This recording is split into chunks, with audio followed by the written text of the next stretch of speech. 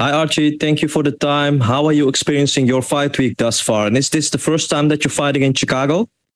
Yeah, this is the first time that I've like extended stayed in Chicago, so it's been good. Fight week has been good so far. A little hectic today, but yeah, it's been good. This is a huge event for Bellator MMA. They have the biggest card of the weekend, and the theme of this card is that they want to showcase their top prospects like you. You have made a lot of noise already since coming over in 2021 with some big finishes. How was your time thus far in this major MMA promotion? Because you look happy in the cage while performing. Yeah, I am happy when I am out there. It's been great. I've been able to go out there and perform my best and showcase some great skill sets that I have.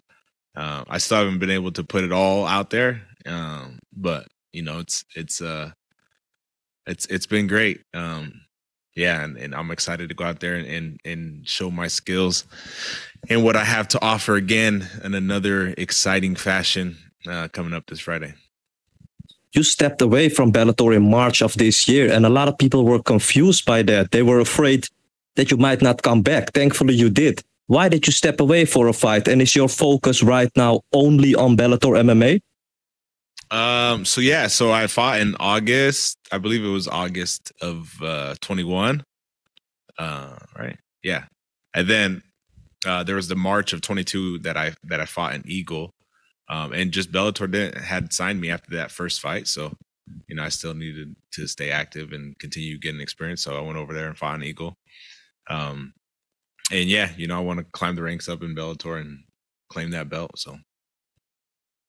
Yeah, that was a good fight in Eagle, by the way. What do you know about your opponent who's about to make his Bellator MMA debut? Did you see some footage of him or anything?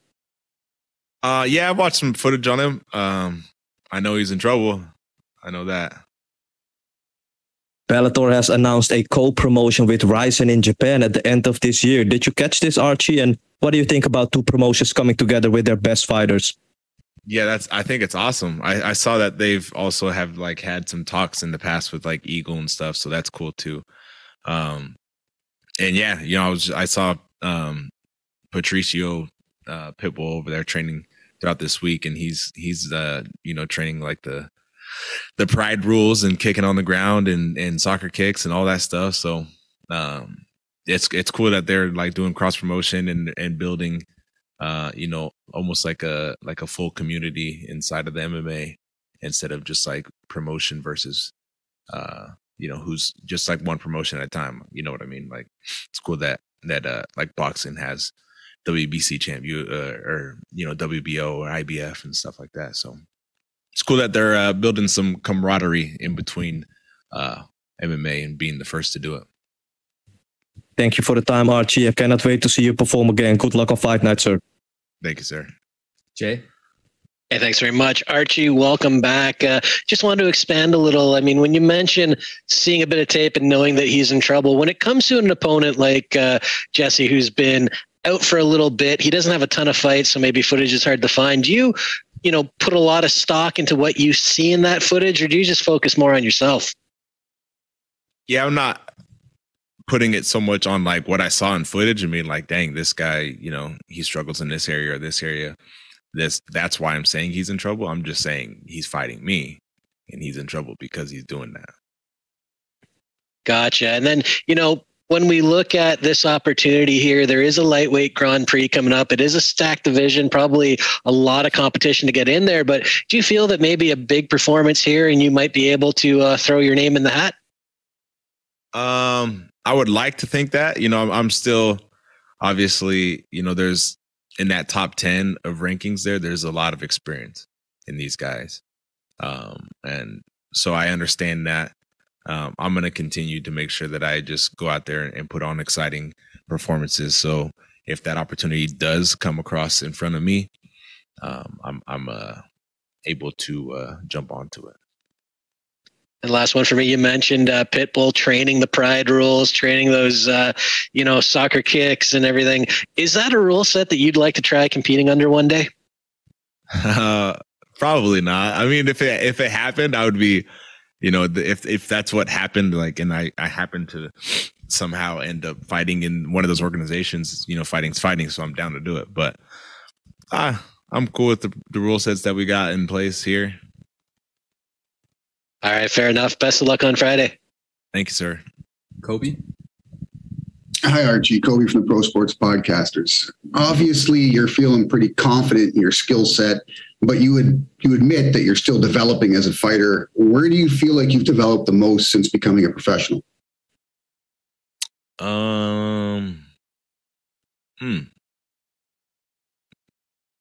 That's a good question. I would say, I think I've gotten better everywhere, but I guess the most would be more just like mental than the actual physical stuff. Like I feel like I'm just making a lot of mental strides, and then just like how to, be composed during practice when I don't want to be there, but I need to be there, and just throughout life. And I've become a father too in the past couple, about a year ago, just over a year ago, I became a father, and 9 months before that, finding out you're pregnant and stuff. So just having to mentally build yourself and become stronger that way, I think is one of my biggest attributes since becoming a pro. And since your first fight with Bellator, have you changed the way you prepare for fights? Has it given you the opportunity to maybe add coaches or something like that? No, I'm pretty much preparing all the same. I got, no, I wouldn't say anything has really changed since my first Bellator fight. I've just stayed consistent with those who've been consistent with me, and with doing that, you just make incremental little growth every single day that you train, and even the days that you don't train. But you get to think about the things that you did train the day before. You have the next day off. You get to think about those things, and then you make growth there too. And you stay consistent with that through 2 years. You make some big jumps. You're an exciting fighter, Archie. I'm looking forward to your next fight, buddy. Thank you. Killian? Hey, Archie, you come from obviously the strong wrestling background, but you've looked very comfortable on your feet through your first 5 fights, pro fights, I mean. What do you credit for the comfort in the kickboxing realm of MMA so early in your career? Well, I credit my head coach, Justin Salas.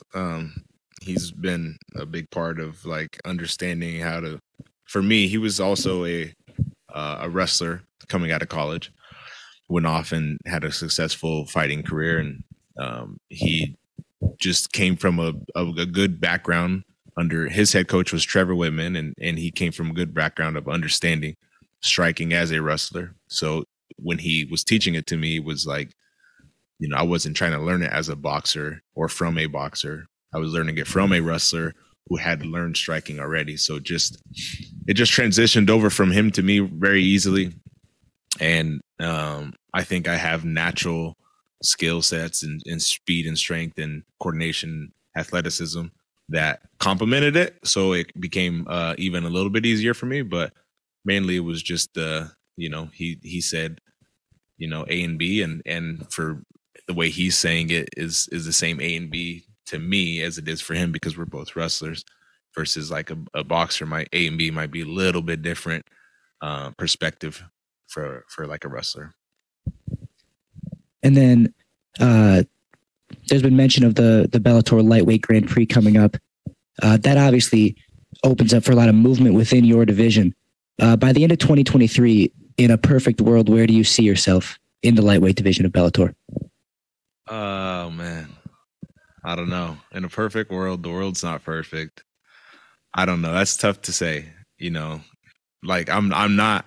The easy answer would be to come out here and say some outlandish stuff and being like, I'm going to go out there and take care of all this stuff and I'll finish everybody. And, but the truth is that, at the end of this fight, I'll be 6-0. That's still pretty young in comparison to the top 10 when it comes to experience and just what they have at the table. Not that I don't think that I can't go out there and compete against those guys, but when Bellator is going to put together their tournament, they're probably going to look at their top 10 guys and the guys who have experience and all of that. And at the end of that tournament will be probably the world champion, right? So that's a tough spot to say. I do think in tournament format, there are chances that people may get hurt and can't perform or compete. And in that, I'll be waiting for all these phone calls if that's my situation. Thank you for your time. Best of luck. Thank you. MMA locker room. How's it going, Archie? How you doing today? I'm good, sir. How are you? Oh, man, doing awesome, man. Glad to talk to you, man. I remember watching you fight on LFA, I think it was 2021, Now you're here, now doing your thing. Yeah. Yes. It's been good. Just wanted to ask, man, with the transformation of all the wrestlers coming into MMA and being dominant, like Bo Nickel, Pat Downey, what was like one of those first fights that you remember in the sport that made you say, hey, I need to become a fighter, and that made you become the fighter that you are today? Rampage Jackson versus Ricardo Arona in Pride when he went for a triangle choke. Rampage lifted him up, slammed him, knocked him out. Oh, man, that's classic right there. That's a classic one right there, man. I try to recreate it with my buggy choke slam, but dang, can't beat it. Can't beat it if you didn't knock him out with the slam.